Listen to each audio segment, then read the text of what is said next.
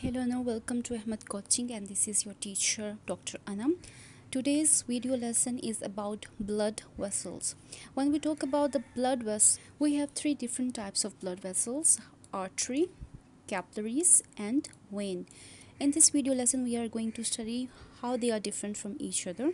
The first difference is that arteries, they carry blood away from the heart. For example, in this position we have the heart, so blood is taken away from the heart by the help of arteries, while capillaries, they are actually going to link arteries with the veins together. So this part here, these are actually the capillaries which are linking the arteries with the veins, while veins, they carry blood towards the heart. Here you can see that blood from the veins is going towards the heart. The second difference is that arteries, they carry oxygenated blood. Oxygenated blood means that this blood contains high amount of oxygen, except the pulmonary artery. Here in this diagram you can see this part here. This is pulmonary artery, and you can see that it contains deoxygenated blood. Always remember, the blood which is oxygenated will always be red in color, while the blood which lacks oxygen or deoxygenated blood, it will always be blue in color.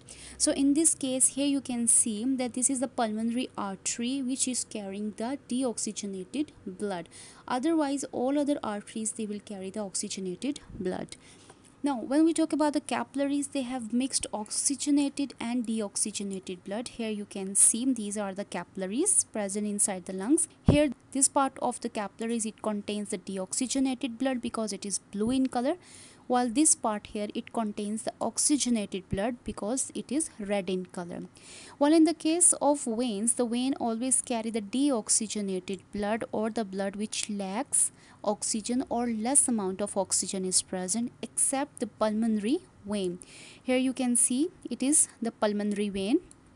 This part here, this is pulmonary vein, and the blood present in the pulmonary vein is oxygenated blood. As we can see, it is red in color. Another difference between these three blood vessels is that in arteries no valves are present except the pulmonary trunk and aorta. In the case of capillaries, no valves are present. In the case of veins, the valves are present, and the purpose of the presence of these valves is to prevent the backflow of blood.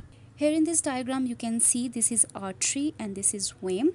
In the artery there is no valve present, while in the case of vein, these valves, here you can see they are present. And now the purpose is that once the blood enters, it cannot move back, or backward flow is prevented. Now, what could be the reason of presence of valve in the vein but the valves are absent in the arteries?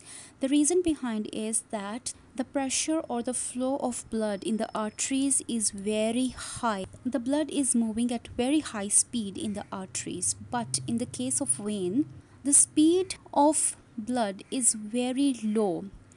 Because of this low speed, the blood, it can move back, and to prevent this backflow of the blood, the valves, they are present in the vein.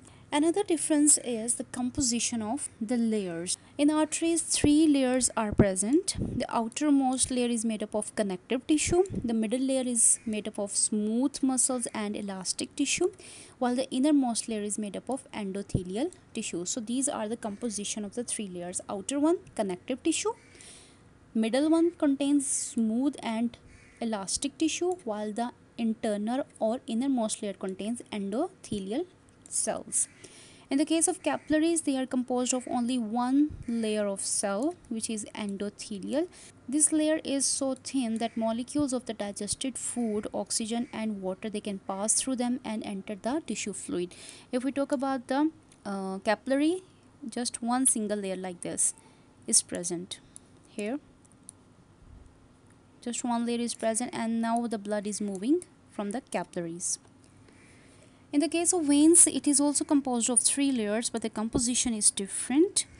Middle layer, actually it has less smooth and elastic muscles. In this case, or in the case of artery, high amount of smooth and elastic tissues are present, but in the case of veins, the less amount of smooth and elastic tissues is present. So middle layer is comparatively thin in comparison to the arteries. Here this diagram explains the composition. Here you can see the outer layer of the artery is connective tissue. The middle layer consists of smooth muscles and elastic tissue, while the internal layer, here you can see this single layer here, it is endothelial tissues.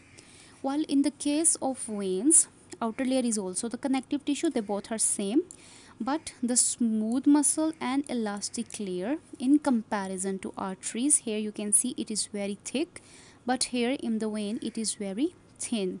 And internal layer, they both have the endothelium. Here endothelial cells and endothelial cells, they both are the same.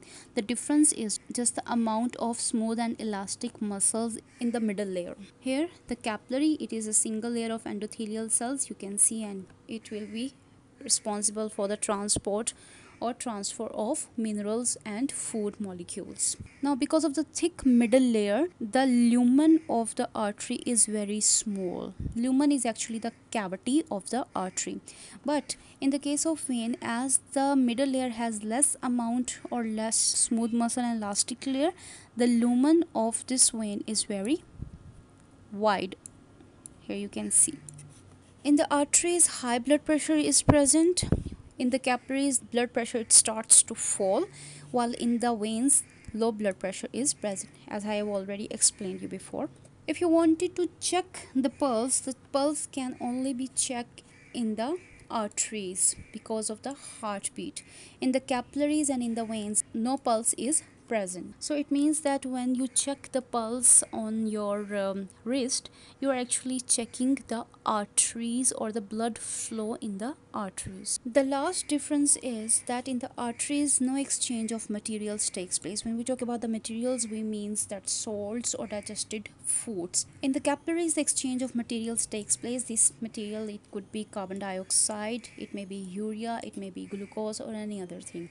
In the vein, also no exchange of materials takes. So that was all about blood vessels, their differences, how they are different in structure from each other. If you have any question, you can ask me in the comment section. If you like this video, give it a big thumbs up, subscribe to my channel, and I will see you in the next video.